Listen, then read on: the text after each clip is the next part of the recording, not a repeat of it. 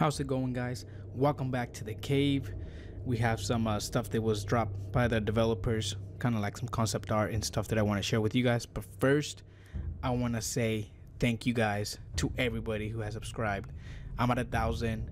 I appreciate every one of you who has been here following this channel. Super excited, super pumped up. I will do a stream here live, maybe on the weekend special for all of you. Really thank you. I really do appreciate it. Now let's move on to the Shanta. I'm just gonna call it Shanta. So we got the Shanta concept art right here. Pretty massive, dude. I mean, this guy is so damn big.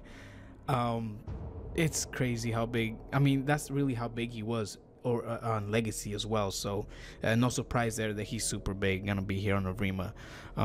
Really great, super humongous. Really excited. Let me know in the comments what you guys think about the Shanta concept art. And then also we got the Beipiaosaurus, I think it's pronounced. These names are crazy, but anyways, it's kind of like the half duck half dinosaur kind of deal. Pretty cool, dude. This guy's probably gonna end up with the mouth of many Deinosuchus, as well known as it's gonna happen.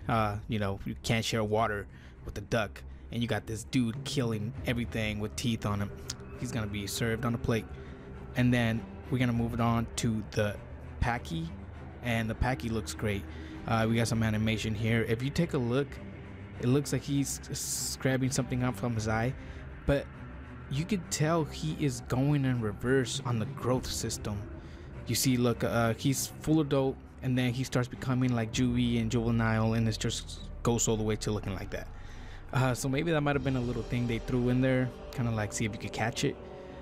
Pretty neat. So you can see when he's gonna be full adult and all that. And as you know, they're working on update 4 right now as we speak, and they were even when the update this was released, the QA, because everything is done on update 3. It's just polishing right now, and of course that's why the QA is right now, so they can figure out if there's any other bugs that they need to work on. And even with the patches that they have done, it looks great. Everything's working better now, so super excited about that. And then of course, like I said, update 4 is coming. It's already in works, so it could be, I don't know, I'm not gonna try to guess any dates or anything, but just to know that it's gonna be rapid fire from there on, it's just great to hear.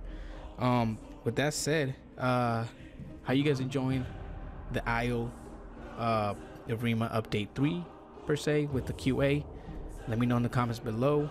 And like I said again, I really do appreciate everybody in here who have subscribed to me. 1,000 subscribers. It's amazing. I'm gonna keep going.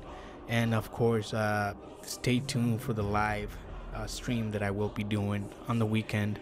Still gotta figure out a few things here and there. I'm still getting used to the whole stream thing, so definitely stay tuned for that. And I will be also working on getting a Discord, so stay tuned for that as well. I will do my research on Discord. I'm kind of noob on Discord kind of stuff and all that, but definitely coming in the future. I want to thank all of you guys once again, and with that said, you guys have a great day. Peace.